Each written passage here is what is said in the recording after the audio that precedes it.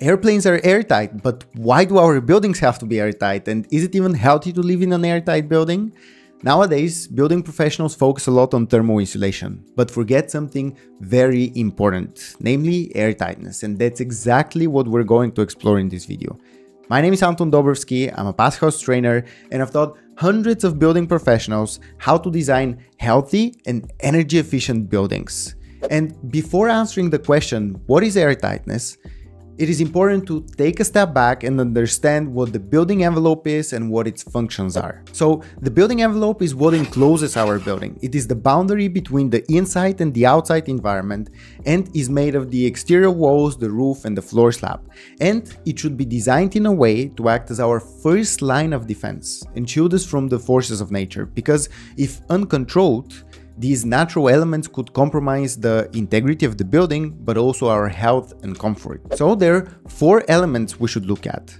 The most challenging and crucial one is water. Of course, we want our homes to be waterproof so that they protect us from the rain and snow, because otherwise we'll have a leaky building, and when it's raining outside, it will be raining inside as well. The second one is air. Story time! When I was young, I loved running around the apartment, but I had the habit not to close the doors. And my parents were always saying to me, "Were you born in a cave? Close the door, we're paying for the heating." And now I understand why they were mad at me, because when the door was open, the warm air could easily escape from the room in which the heating was working. And that's because the air carries the heat with it. But the same happens on the smaller scale as well. So if the wall is not airtight, the air will pass through the gaps in the wall and it will take out the heat from the inside.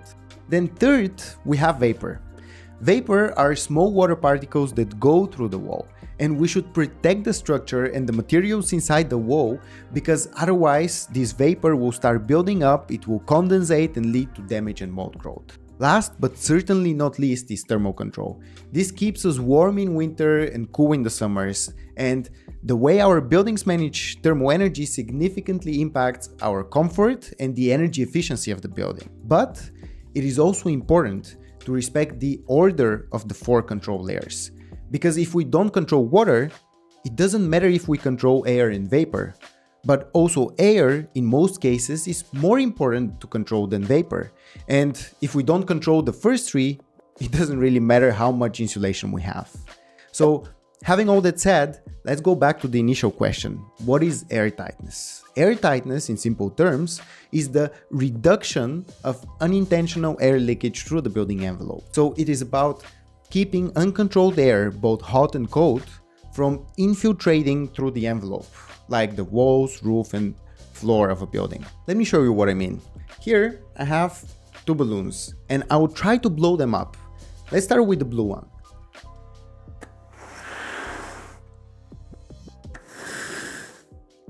Okay, this doesn't work. Let's try the red one. This time it worked. So what is the difference between both? I can blow up the blue one because it has some holes in it. And all the air that's in the balloons is like the energy that you pay for to heat and cool your house. As you can see, when I blow up the red balloon, the air stays inside, meaning that all the air that we're heating up stays in the building. The blue balloon, on the other hand, is not airtight, meaning there are punctuations in the airtight layer, and therefore the air just goes out of the balloon and I have to keep blowing up to keep some air inside. And it's the same with our buildings. While the insulation or the thermal control keeps the heat inside, so does the airtightness, because no matter how well a building is insulated, the air will still go through the walls if the building is not airtight. But you might be asking, why is air coming in or going out a problem? Well, for starters, as already mentioned, it can lead to increased energy use and higher costs. So let's visualize it. This graph clearly shows the linear correlation between how airtight the building is and how much energy the building spends for heating.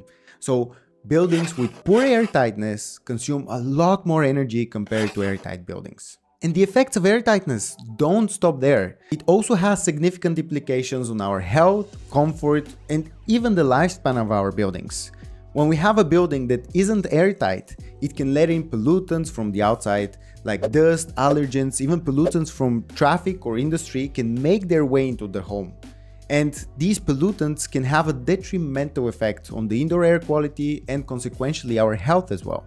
And it's not just outdoor pollutants we need to worry about. Inside in winter time, it's gonna be hot, maybe a bit humid as well, as we are cooking, cleaning, taking showers. And when this warm air goes through the wall, what do you think is gonna happen? Excess humidity can creep in through those leaks. It's going to find a cold spot, a cold condensing surface, which could then lead to moisture depositing in our walls. And moisture then leads to mold growth. And as many of us know, mold can trigger a lot of health issues, from allergic reactions and asthma attacks to more severe respiratory conditions. On top of that, condensation within the building envelope increases the risk of damage to the structure as well. But before I explain this, if you like this video and want to learn more about designing healthy and energy efficient buildings, make sure to subscribe. So, condensation is caused by the buildup of vapor, and there are two ways in which vapor can move through our walls. One method is vapor diffusion, where vapor naturally moves from areas of high moisture concentration to areas of low moisture concentration, going through the microscopic spaces in the materials. The second way is through air. Basically, the warm air carries the moisture. Let's take it a step further. Over the course of the heating period, or one winter, through 1 square meter or 10 square feet of wall area, how much water can diffuse, or how much water can go through the buildup, through the molecules of the materials? That's about 100 milliliters of water, or about this much. But what would happen if we have a hole in the wall? In every building there are holes, penetrations for cables, pipes, etc. Well, if we have a 1 square centimeter gap, which is around 1/5 of a square inch, we'll have this much water going through the structure, which is around 5 liters of water, or 50 times more, and that's only through 1 square centimeter. If we have a bigger gap, let's say 6 square centimeters, or around 1 square inch, which is quite realistic, we would have 30 liters of water going through the wall, which is 300 times more compared to the situation where we don't have any gaps. Just imagine, all this water is being dumped into the wall over the course of a heating period. And this water starts accumulating in the walls, and that's when problems start occurring. That's why we want to make the buildings airtight and prevent warm air from going into the construction and carrying all this moisture. And let me put that back.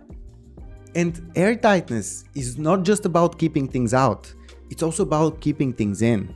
And by things, I mean your comfort. Have you ever been in a building where you sit next to the window and you're cold because the cold wind is coming through the window? We've all been there.